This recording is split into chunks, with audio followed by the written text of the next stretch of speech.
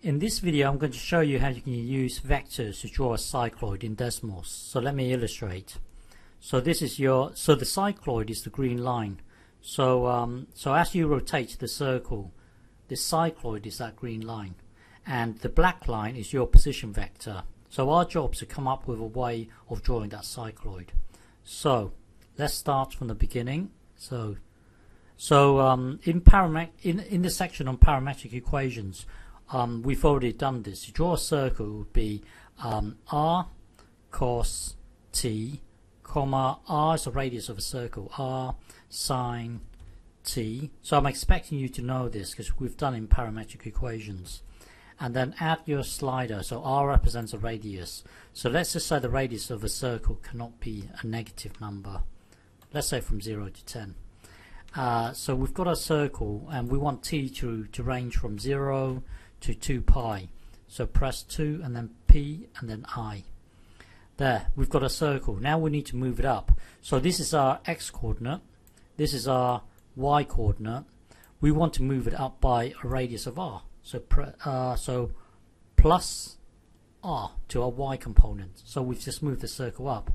Now we want the ability to slide the circle back and forth, left and right. So we need to adjust the x coordinate. So if we press plus a slider A. So now add our slider. We want A to range from 0 to 2 pi, 2 pi, and then now we can slide the circle back and forth. But this is not totally correct yet, because let me just illustrate. Because by the time well, if I make the circle big like this, by the time it gets to 2 pi, I'm not sure if it has done one revolution, because let me illustrate. Hang on. So let's say you've got a small circle here and a big circle here. By the time time gets to 2 pi, I would expect it to have done one revolution. So let's say we've got a random circle here. By the time it gets to 2 pi, let's just say 2 pi is here, I would expect it to have done one revolution. But if you have a small circle, then it wouldn't have traveled a distance of 2 pi. It would only have traveled a small distance. If you have a big circle, you see currently our circle stops at 2 pi. So this big circle will stop at here. But because it has a bigger circumference, then you would expect it to travel further. Our current situation is that our small circle would stop at 2 pi as well. We want it to adjust accordingly, so that if you have a small circle, you would have traveled a small distance. If you have a big circle, then you would have traveled a big distance. So we need to make this adjustment, because currently our circle will always stop at 2 pi regardless of the radius of the circle. If I make the circle really small, it would still travel the same distance of 2 pi. See that? So we need to make the adjustments to this in order to correct that. So what do we need to do? Well, let's look at this scenario here. This distance here is the circumference of this small circle. So that would be 2 pi r, where this r is for this small radius. The big distance here is the same as the circumference of the big circle. So for this big circle is 2 pi, let's say it's a different r, but the point here is that t ranges from 0 to 2 pi. So this is really our A here, and then that's our slider. This is our slider here. This is our slider. This is our slider. So when A ticks away, by the time it gets to 2 pi, then this is 2 pi here. Then you want it to have done this much of a distance, which is AR. If you have a big circle, then by the time it gets to here, you want it to have done a distance of AR. So going back to our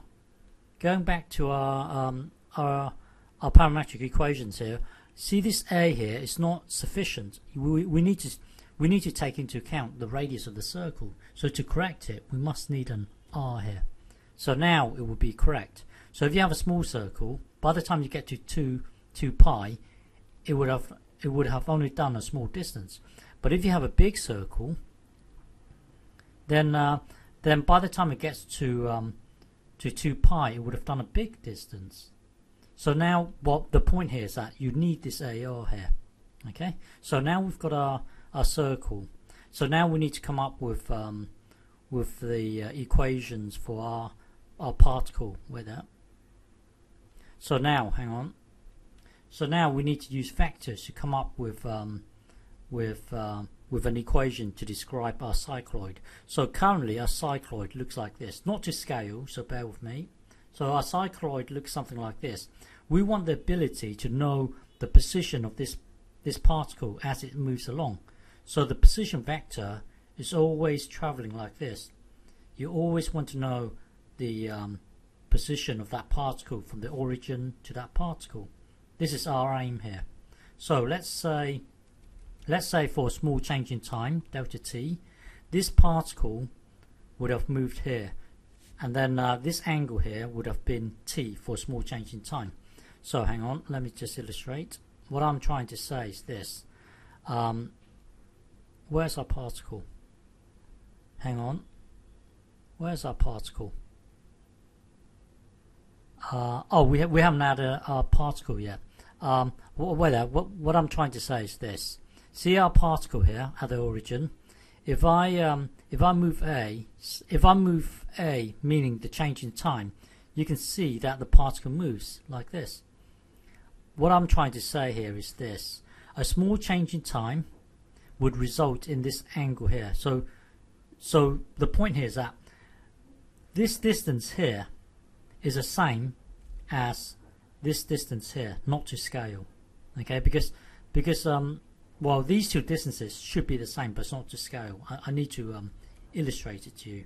So to come up with to come up with the equations for the cycloid, we would need to do this. In terms of vectors, we ultimately want the vector to travel from the origin to here. But the thing is, working in terms of vectors, we would need to move across here, we would need to move up, and then we would need to move across by this much and then down by this much. That will then give us the vector to travel from here to here. So let me illustrate. Hang on. So the position vector for a given time is given by this. We need to move across by this much of a distance. But what is this much of a distance? Well, it's like me giving you this. This is a circle of radius r, and the angle is t here. So what is this arc length? Well, we've done this before. You would get the whole circumference, 2 pi r, divided by 2 pi, and then times the angle t. These two cancel each other out. The point here is that this distance here is RT. So this distance here is actually RT. This distance here is actually RT. So this vector here, from the origin to here, is actually RT in the x direction. And then in terms of the y direction, there is no up and down movement. So it's going to be 0. And then from here, you would need to move straight up. Well, straight up would be the radius of the circle.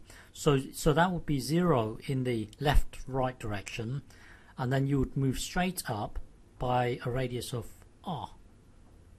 By the radius of r, and then you would need to. So from here, that would then take us to here. Move straight up, and now we need to move across by this amount, and then down by this amount. So if you look at this, hang on. So if you look at this, this is a right angle triangle in here. So for you to move across by this amount, it would be this length here, which would be sine t. So it would be sine t equals, let's call this x over r, and then you want x on its own, so it would be r sine t. So this length here, which is the same as this movement here, would be negative, because it's moving in the negative direction. So it would be negative r sine t. And then you would need to move down. Well, you moving down is this distance here. Hang on. You would need to move down this by this much, but this much is the same as this. So let's call this x. So what is this length here? Well, that would be cos t equals x over r. So this length here is r cos t. So so you would move down by r cos t. So let me just summarize. Hang on. Let me just summarize. Hang on. So what is the vector that takes us from the origin to here? Well, we would need to move across by this amount, which is given by this, 0 in the height direction, and then we would need to move straight up by a radius of r, so straight up by the radius of r, and then we would need to move in the negative direction this much, which is r sine t, and then we would need to move down, which is a negative, by this much, which is given by this. So now our vector to travel from straight from the origin to here is given by this. Is given by this. So let's tidy this up. So that would be that would be rt minus r sine t, and then in the y direction it would be r minus r cos t. So this is our vector here. So this is our position vector. So so if you tidy this up, it will become this. So this is our position vector of our cycloid.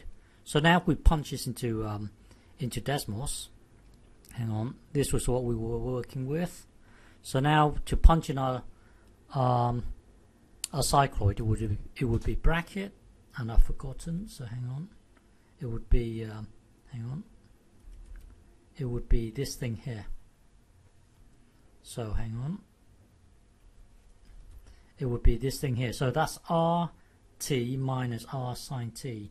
That's rt minus sine t, comma what? Comma this. R minus r cos t. R minus r cos t. Close it off. Clean this up. And we want t to range from 0 to 2 pi to 2 pi. So something doesn't seem right. Hang on, let me think. Let me double check everything. rt minus r sine t. rt minus, I forgot the r here. There. So that's our cycloid now. Now we need to add our particle. So so if you just do this 0 0 0 comma 0, that's how you add a particle in Desmos. So you can see it's at the origin. But we want our particle to move along the cycloid. So copy and paste this, but change the t to our slider A. So change the t to our slider A. Hang on, RT, whether and then this would be A here, and then this copy and paste the y coordinates of our particle, copy and paste, and then change the t to an A, because A is our slider, and hopefully this will work. Slide it, and then you can see the particle is moving along. Now to add our vector. So the vector joins the origin to the particle. So if we go to add table, and then we wanted to join the origin 0 0, and then we want to join it to the position of our particle, which is this thing here. Hang on, let me copy and paste. Copy and paste, and then the y coordinate, copy and paste. And then we want to join up those two coordinates. So click on hang on, turn this off and then keep your finger on it for 2 seconds, and it doesn't work. So you try it again and that doesn't work. So you try it again, and then for some reason it works. So now lines, so click on lines, so you can see it joins up the 2 points.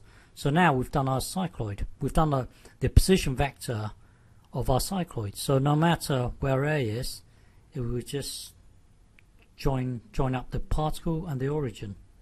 And then you can change the radius of the circle and it will still work. Okay?